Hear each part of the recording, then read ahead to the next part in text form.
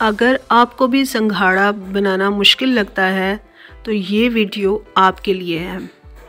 इस वीडियो में मैं कुछ ऐसे टिप्स और ट्रिक्स का भी जिक्र करूँगी जो कि ना सिर्फ ये कि संघाड़े बनाने में आपके काम आएगी, बल्कि बाकी और कामों में भी आपकी काफ़ी हेल्पफुल रहेगी। इसलिए वीडियो को पूरा देखिएगा, बहुत ही यूज़फुल वीडियो होने वाली है। ज़ाराज़ टिप्स एंड आइडियाज़ में आपको वेलकम कहते हैं। अस्सलामुअलैकुम। तो कैसे हैं आप सब?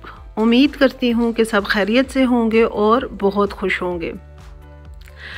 संघाड़े का मौसम आ चुका है और बहुत से लोग इसे बहुत शौक़ से खाते हैं। हमारे घर में भी ये बहुत शौक़ से खाया जाता है, इसलिए मैंने सोचा कि इस पर भी एक वीडियो बनानी चाहिए, क्योंकि पहले मेरे लिए भी बहुत मुश्किल पेश आती थी कि जब मैं इनको बॉईल करती थी तो ये बहुत नरम हो जाते थे।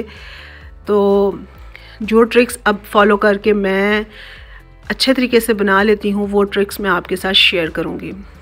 इसे मैं कुकर में बनाऊँगी और कुकर में हम पहले ये देख सकते हैं आप, तकरीबन आधा ग्लास पानी है जो कि मैं इसमें शामिल कर रही हूँ, और हम इसे सिर्फ भाप में बॉईल करेंगे।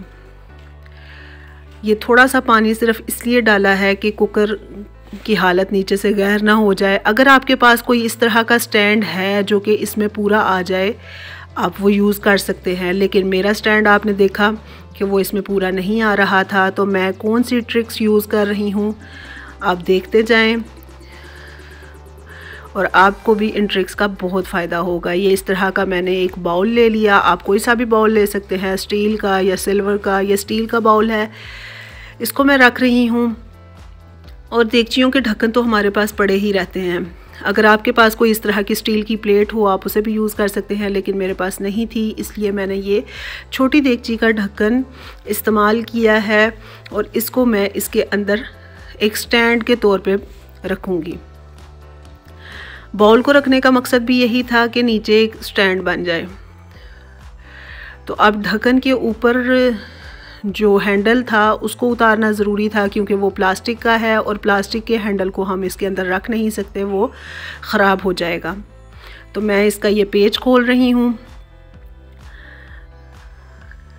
इसका आप आसानी से पेच खोल सकते हैं। अगर आपके साथ भी ये प्रॉब्लम्स पेश आती हैं तो आप इन ट्रिक्स को फॉलो करें, आप देखेंगे कि बहुत अच्छे तरीके से आपका काम हो जाएगा। ये देखिए, मैंने इसका हैंडल उतार लिया है और अब ये बिल्कुल सेफ़ है ढक्कन। अब इसे हम इस तरह से कुकर के अंदर रख देंगे और इस पेज को भी इस हैंडल के साथ लगा के रख देंगे जहाँ पे भी रखेंगे, ताकि ये जब भी हमने वापस लगाना हो तो हमें पेज और हैंडल को अलग से ढूंढना ना पड़े। अब मैं इसमें संघाड़ा ऐड कर रही हूँ, जितने भी आप बॉईल करना चाहें। ये बिल्कुल खुश्क बनेंगे, बहुत अच्छे तरीके से तैयार होंगे। आप इन सारी ट्रिक्स को फॉलो कीजिएगा जो मैं आपको बता रही हूँ। अब मैंने इसका ढक्कन बंद कर दिया है, ऊपर से इसकी विसल को लगा दिया है।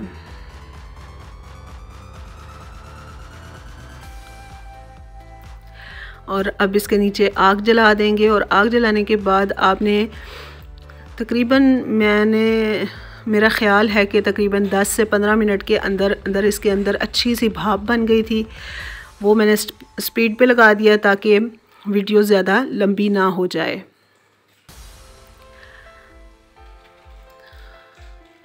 और ये देखें, अब आप इसकी पिन को देख सकते हैं कि पिन इसकी खड़ी हो गई है और सीटी के अंदर से भी आपको अच्छी सी हवा एक नज़र आ रही होगी निकलती हुई, और इसके अंदर मतलब ये कि अच्छी सी भाप बन गई है।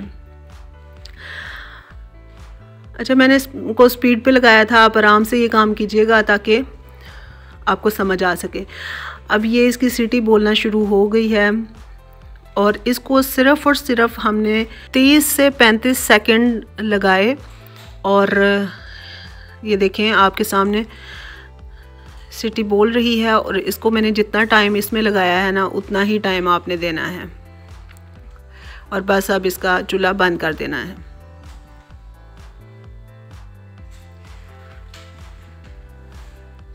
ये देख सकते हैं आप, इसकी स्पीड कम हो गई है, इसका मतलब है कि मैंने इसका चूल्हा बंद कर दिया है। और अब जब इसकी भाप निकल जाएगी बिल्कुल खुद ब खुद, आपने सीटी को नहीं उठाना, खुद इसकी भाप निकल जाएगी और इसकी पिन नीचे बैठ जाएगी, तो फिर इसको आपने खोलना है। और अब आप देख सकते हैं कि मैंने इसको खोल लिया है। देखें कितना गर्मा गर्म धुआं सा एक निकल रहा है। तो अब मैं आपको इसको छील के भी दिखाती हूँ कि ये किस कंडीशन में आए हैं। बहुत ही कमाल के बनते हैं, बहुत ही खुश्क, और यकीन ही नहीं करेगा कोई कि ये आपने घर में बनाए हैं या बाज़ार से अक्सर ही अच्छे मिलते हैं और वो बिल्कुल ड्राई से होते हैं, लेकिन आप घर में भी उस तरह के बना सकते हैं बहुत ही आसानी से।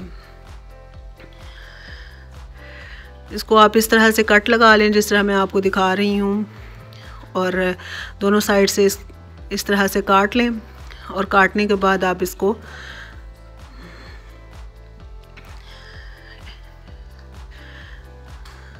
मैं आपको दिखाती हूँ कि ये छीलने के बाद ये देखें, इस तरह से आपने दोनों साइड्स पे इसको कट लगाना है और फिर आराम से ये छीला जाएगा।